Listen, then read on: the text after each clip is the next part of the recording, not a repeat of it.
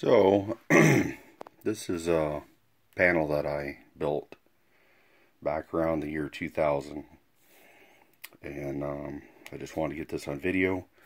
That was the system that I would play the games off of, but it would play the original arcade games, and I'm thinking about buying one that they already make and put together, and it's a full-size unit, and I was originally going to try to build one myself using these components, but nowadays the way they can do things, it's a much better way to do it.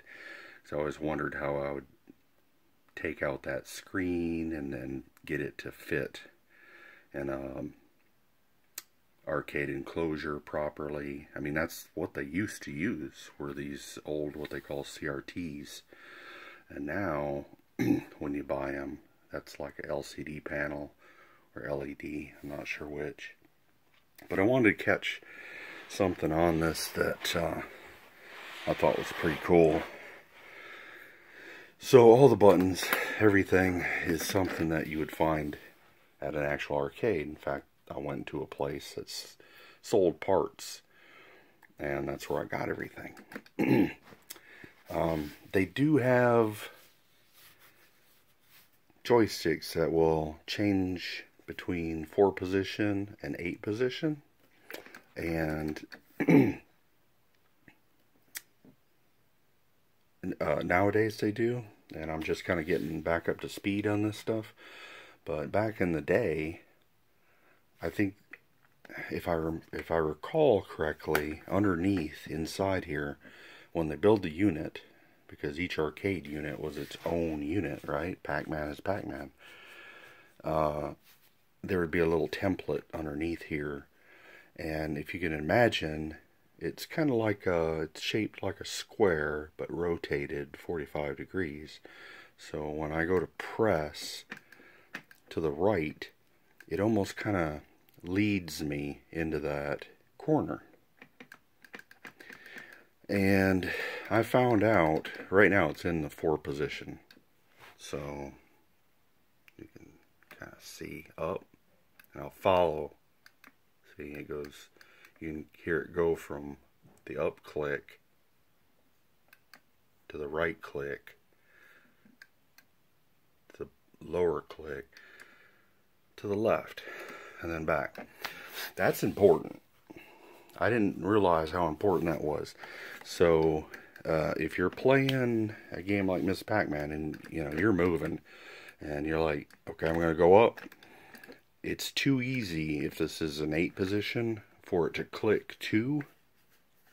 Like, if you don't hit it just perfect, you are going to miss. You're going to miss where you want to turn. There's other games that are similar like that, and I think Donkey Kong. Anyway, it gets very frustrating. You just don't want to play. So what I did is I built a little gadget on the side. Now when I flip that switch, now it's gone from a rotated square to a larger square. See, and I can go into the corners now. It's hard to hear, but you can hear 2 clicking instead of 1. So now I go left, right, up, down, up, left, up, right, down, left, down, right. There's a lot of 8-way games out there. And again, if this thing was stuck to just 4 positions, you couldn't go diagonal when you want to. So I want to capture what I had done to make this work. This is old school.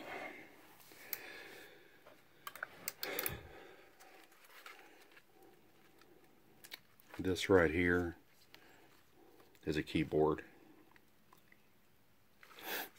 It just has the guts pulled out, and then I figured out what the matrix basically was for each letter or number I needed. and then just ran them to the corresponding buttons. I had some on the side here also that would allow, because it's an emulator, so it's just like an arcade game. It's looking for a coin. Well, instead of putting a coin in, well, the coin would fall and hit a lever, and electronically it would pick up that quarter hitting the arm. So there's a button here for credits, and then select, and one for escape, so you can get out and play another game. There's a trackball, an actual trackball, and then this was the guts of an old mouse. The old mouse had a rubber ball in the center. If you're old enough to remember, those were kind of a pain in the butt, because you had to pop it open, clean the little ball every once in a while, or the little rollers it would roll on. So I took the guts of it and some of the mechanics. That's how I got my trackball to work. Now, here we are looking at the bottom of the joystick.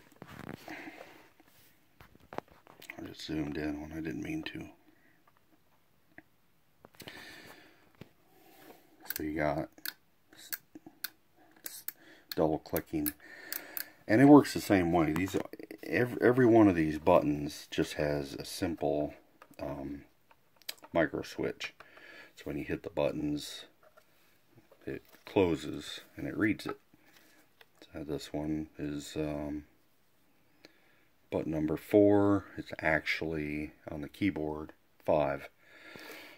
And up underneath this deck here, it has the same exact micro switches, but there's only 4 of them. So when the input gets 2 inputs like that, it knows to go diagonal. So anyway, I built this entire thing that goes around it. And it has a shut off, limit switch on each side, and these gears and everything. So when I flip the switch, you see these aluminum arms come in. See, now I can't go into the corner, so I can only go left, right, up, down. And it turns until it hits one of these limit switches or screws I just put in.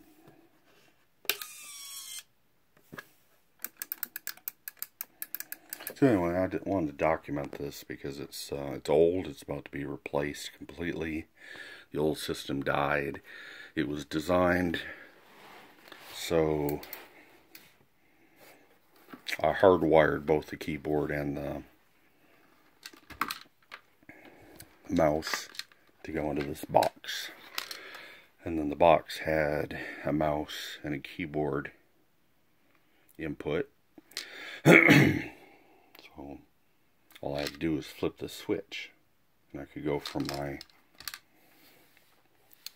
control panel to the keyboard and mouse to use the computer the way it would normally be used.